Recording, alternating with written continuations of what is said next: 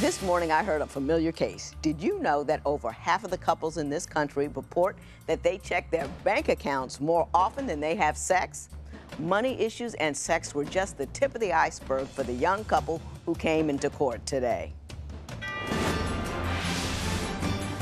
Divorce court is now in session. Good day, ladies and gentlemen. I'm here today with Larry Cochran and Tamesha Brownlee Cochran. The two of you have been together for 10 years, married for 6, separated for 2. You have a financial matter you would like me to resolve, but before we get that, I'm going to start with you, Mr. Cochran. Why don't you tell me why we're here in divorce court today? I'm just fed up with it all. I'm tired of it, and I'm tired of being a housemaid, and I'm tired of doing everything. Clothes, you name it, everything's everywhere in that house. When you say a houseman, what things are you required to do that makes you feel that way? By picking up after her with her clean clothes, washing laundry, but instead, the laundry just be on the ground. And anything that we use in the house, it's Do you everywhere. both work outside the home? Yes. Okay. But you're saying that inside the home, you're the only one working, and Yes. she never does anything. No, she doesn't do anything. Ms. Brownlee Cochran, what is your response to that? That is the biggest bald-faced lie I've ever heard. Are you a good housekeeper, or? Okay, now, I'm not gonna say I'm a great housekeeper. I mean, right now I go to school full-time. I do go to work as well, full-time, just like he does. And of course, I'm a full-time mother. So I'm juggling 3 of those things throughout the day. So do I have enough time to clean up every day by the time he gets home from work? Probably not. But am I cleaning throughout the day? Yes, definitely, because that 3-year-old of mine is everywhere. So I clean up behind her all the time, and especially... I object. No objecting. Ms. Brownlee Cochran, go ahead. So he would be in the bathroom for 3-4 hours on a time. He acts like a woman. Probably putting on makeup, all I know. I don't know what he's doing in that bathroom. Really? But by the time he is done, Wow. I'm right after him, telling him, hey, you didn't clean up your hair. Why is your hair still on the sink? Why is it still there? So then when he leaves, I'm cleaning that up. By the time he comes, yeah, maybe might be some clothes and stuff in that bathroom, or maybe my toothbrush and toothpaste might be on the sink instead of in the mirror. Now, Mr. Cochran, I am going to say this. If I were to, or if anyone comes and want to leave their spouse, I wouldn't jump out with, yeah, she's messy. You know what I mean? And it appears to me she's got a full-time job, she's got a little kid, she's in school full-time. Yeah, maybe she is a little messy. You tell me why you want to leave this woman.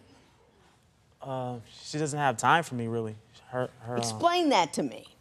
She's, like you said, she goes to school full-time, she works full-time, and of course my daughter, and she don't even like tell me she loves me anymore or anything that nature. She doesn't show no affection or anything. It's like I'm a robot. I come in, do my thing, go to sleep, go to work. Same routine. Mr. Cochran, let me ask you this. You got a woman who's got a child, she's got a home, she's going to school, she's working full-time, and yes, she's a little busy. Aren't you man enough to suck it up for a little bit till she gets out of school? I mean, do you need that much attention, that the fact that she is very busy at this time? You can deal with it because you're grown and you get it. Yeah. She's trying to get somewhere better. She's trying to take you along with her. Yeah. Yes, for our family. Does that ever cross your mind? No, it hasn't, and you have a good point. So, but she's something. But anyway. I don't see divorceable here, really. I see a woman who's working all the time. I see a guy who's working and complaining about some small things. Give me divorceable. Well, I can give you something. Well, she's very, like, if it's not her way, it's the highway. You know what I mean? Like, if I, like, make a mistake or if I make a little flaw, and if I say I'm sorry, that's the biggest thing. If I say I'm sorry, she don't want to hear that. That's like she said, it's a load of crap. Do you allow the man to people make mistakes, you know? That's very true. And if they apologize, that's the best they can do. I mean, if they, clean up whatever mess they made. But why don't you, are you not accepting of his humanness? I mean, I've been knowing him for the last 10 years, okay? These 10 years, all I hear is sorry. That's all I hear. I'm tired of hearing sorry, sorry, sorry. Oh, I'm sorry for that. Are you a perpetually sorry brother? Yeah. Yeah, part-time, sometimes. But when I try to change it, like, and try to make it better, she still outweighs the bad over it. Well, what are you always so sorry about? Like when I forget sometimes to give my daughter medicine, or sometimes when I You forget to give your daughter her medicine? Yeah. And she has really bad heartburn, just like he does. And with that being said, Judge, he takes his heartburn medicine faithfully. Faithfully. How can you forget to medicate your child? Working a lot, but yeah. I work too, Judge. Yeah. And I go to school, Judge. Stuff be on the ground still. You don't work You that hard. worried about stuff on the ground and your And I'm daughter worried about my is sick child's and you can't heartburn. give her your medicine? You got a lot of nerve. I was about ready to start fussing at her about not giving you any sex, but now I see what her issue is. He wanted it 2 and 3 times every day. Every day. 2 or 3 times a day. Kind of, sort of? Yeah, sort of. Yeah. It's too much. It is a lot.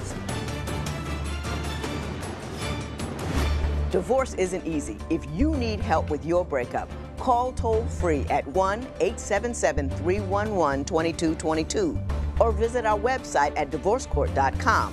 Follow us on Facebook and Instagram at Divorce Court.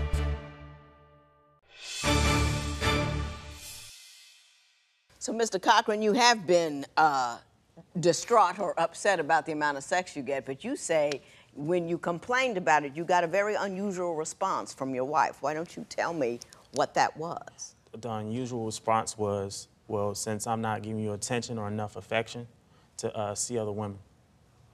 And she told me this throughout the months and the year. It got to years. And it was to the point that I started believing her because I felt like a less of a man. I felt like, well, hey, you know what I'm saying, you showing everybody else love and affection and you telling me to see somebody else. That made me feel low and it made me feel like I was nothing. Like I was a Ms. piece of Brownlee meat. Cochran, did you actually tell your man, your husband, if you want some love and affection, find another woman? Unfortunately, yes, I did say that. Now, I have a really good excuse, I believe, for me saying that. For the last 4 or 5 years, I have submitted to this man whenever he wanted it, how he wanted it, when he wanted it, whatever. I am tired of him abusing my body. So I said, well, hey, we need to start making a scheduled time to make love, okay? So that wasn't good enough for him. He wanted it 2 and 3 times every day, every day. 2 or 3 times a day? Kind of, sort of? Yeah, sort of. Yeah. It's too much. It is a lot.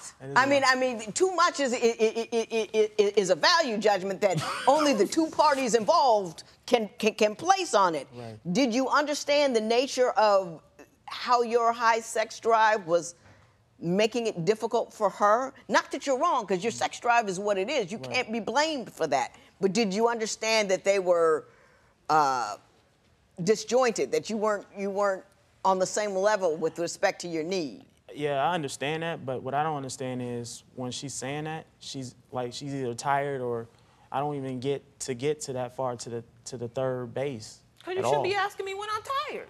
Why don't you ask me when I got a spunk of energy? Well, I tried that. When you do have spunk of energy, I be singing to you. I be doing a whole bunch of stuff for you. Is he romantic and you fail to at least give it, God. give it a shot? Romantic? Him. I guess if we can put this on a scale, his romanticy is probably a 2. Wow, really? Are you light on the romance? I'm smooth on it. Not light. I'm more romantic than he will ever be. Every birthday, I'll put out some roses, make him some hot, bubbly bath water, put some candles in there. Does she do that? Well, she did that like 2 years ago. And when we were dating, she didn't do it now. Okay, maybe not now. Because you fall asleep everywhere you go. First of all, Ms. Cochran, how foolish of you to tell your man to go find somebody else. you know, while you're in, I mean, that doesn't serve your purposes at all. You need to, you know, work something out, you know, we'll try a little this, try a little that, and, you know, give me a day off on Tuesday, maybe, you know, that kind of thing. You know, you get creative with it, but you don't get frustrated and shove them out the door for your own well-being. Not just the marriage's well-being, but for your own well-being. I know you got sick of it and you said a thing. You know what I mean? And people say stuff when they're exhausted. She didn't mean that. You know she didn't mean that. You shouldn't have gotten your ego all tore up about it. She's something. I don't see it. You don't see it? No. And I wish you could show it to me. The problem is, Judge, the problem is I am headstrong, okay? I'm very motivated. I'm very energetic. When I want something, I'm going to go get it, point blank. It's not And me. if he can't do it for me, I'm going to do it myself. What are we talking about? She's talking about all in herself. Basically saying, I want more money, okay? So I go ahead, I start a business and go move for it. He wanted to still stay in the same situation. I gotcha. You're a go-getter and you're saying that he's just complacent and doesn't assist you in that regard. Yes. I gotcha. You say that Mr. Cochran is both selfish and cheap. I could ask him for $5 or $10. He'll say, you don't deserve it. I feel that she don't deserve it because she don't put effort in being a wife to me. If you would like your case to be heard on divorce court, call us toll-free at 1-877-311-2222 or log on to our website at divorcecourt.com. Follow us on Facebook and Instagram at Divorce Court. Ms. Brownlee Cochran, you say that Mr. Cochran is both selfish and cheap. Why don't you explain those comments to me? Yes, that is so true. This man, so when I first wasn't working, I was a stay-at-home mother, okay, for the first 3 years of our daughter's life because we wanted to make sure we watch her, okay? So that means I have no money. That means he's the breadwinner over here. So when I need something, I need it for her or for myself. I could ask him for $5 or $10. He'll say, you don't deserve it. I'm like, really? Why don't I deserve it? I watch your daughter 24/7. I go to school. I'm doing everything you want for me to do, probably other than the sex thing. Why don't I deserve it? Oh, you're lazy. I come here, the house is all dirty. Look at our room, look at your clothes, look at this, look at that. I work my butt off for this, so I deserve it. That's what he says to me. Mr. Cochran, would you want to respond to that? Yeah, I do, actually. Some of it's true, but I feel that she don't deserve it because she don't put effort in being a wife to me. And she thinks it's funny. Like, when I be, like, trying to clean her mess on my day off or when I'm doing work, going to work, almost being late for work, I'm gonna be hurting myself over her high-heel shoes and picking up her mess. Then she thinks it's funny. And now my daughter's taking that habit. And she even shows attitude. Who shows attitude? You. And my daughter gives me lip because she's trying to be like you, I guess. Does your wife give you lip? Yeah, all the time. What kind of lip does she give you? You're a big boy. You'll be all right. Yeah. Pat yourself on the back. You good? You don't need- Mr. Cochran, I guess the part I don't understand is no matter what goes on, you and I end up talking about her not picking up her clothes. And I just don't see, people have flaws, you know what I mean? And I don't pick up mine either. It just, you claim great inadequacies on her part, and I'm not seeing it. Okay. And I want you to. Is it about her attitude? Tell me about her attitude. How does she come across? What did she say? She's cold-hearted, and I feel she don't have no emotion. Give me an example. I can't picture it. She'd tell me to go get her something to eat, and I go get her something to eat. If I made a slight mistake over it, she'd give me hell over it. You know, she'll tell me, you didn't do good. You didn't tell him. No, you didn't. That's not good enough. Go back out there and get it. She won't just, say, so you went out and got fast food and they got it wrong, and you bring it back, and she's claiming that you didn't pay enough attention at the window. Does that kind of thing happen at your house? Yes, it does. It does. And why does it? Let's put an example here. I'll ask for a cheeseburger and some French fries with no salt. He'll go to the window He don't ask for the salt. So I still have some salty French fries. Well, I don't want salty French fries. I asked for no salt. What's so hard about getting that right? So when he brings it back to me, I eat it, and I'm like, well, I'm eating salty French fries. You messed up. Is that really that important? It is that important. I hate salt. I don't like salt on a lot of things. Picky. And I feel that if he got it wrong, he can easily go fix the mistake. Could it be that the fast food place messed up? Of course, they did mess up. And it's his duty to make sure they fix it. I get it.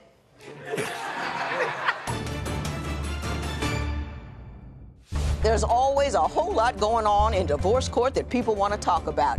If you have something you want to say, join us on Twitter @DivorceCourt, or jump on our Facebook page and see what everybody's talking about on there. Sometimes you people get heated.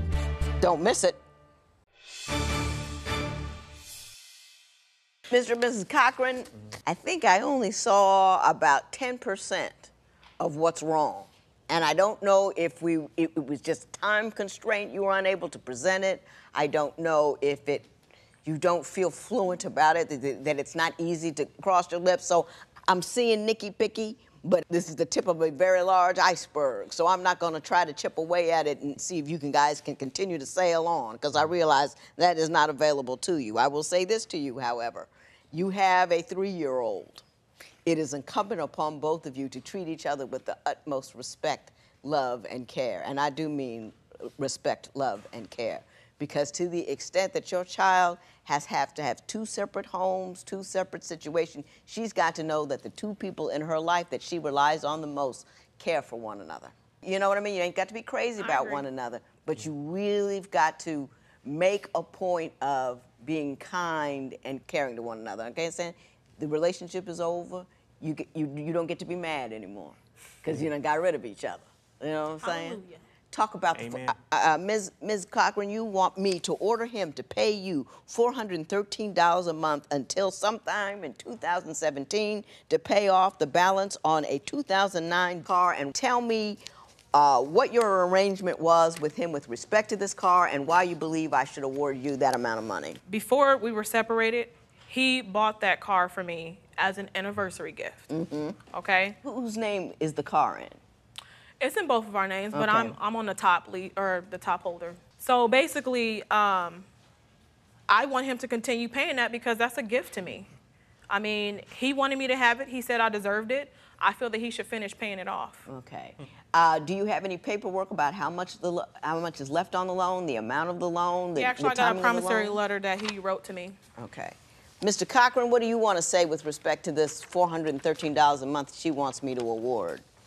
I'm gonna do it because I love my daughter and I want her to have the best. Well, aren't you something? Wonderful. That's a good thing to say. Now, I ain't gonna take his word for it. Don't worry about it. I'm gonna make an order. This is unusual for a married couple to do this. It doesn't matter anymore because this man is already stipulated to the payment, and I'm gonna require him as a matter of law. But he said, Larry Cochran will continue to make payments on $413 for the car until paid off, which will be February of 2017, and that's the date I'm going to use. If I refuse, then I will be ordered to pay child support. So you said, it's either this or a child support order. Yes. Yes, I did. Even after 2017, your child will need support. You gonna still be there? Yep. Do the right thing. Yep. But I just want to reinforce that and make it easy for him to see that baby and make it easy for him to be kind and generous with you, because you've got to, you know what I mean? Oh, yeah. Make it smooth. I tried. Make it smooth. I'm still trying. Don't be mad about old stuff. Just, it's over with. So done with it. So yesterday's news. So there is an order in favor of Mrs. Cochran for $413 per month until February of 2017. It is so ordered.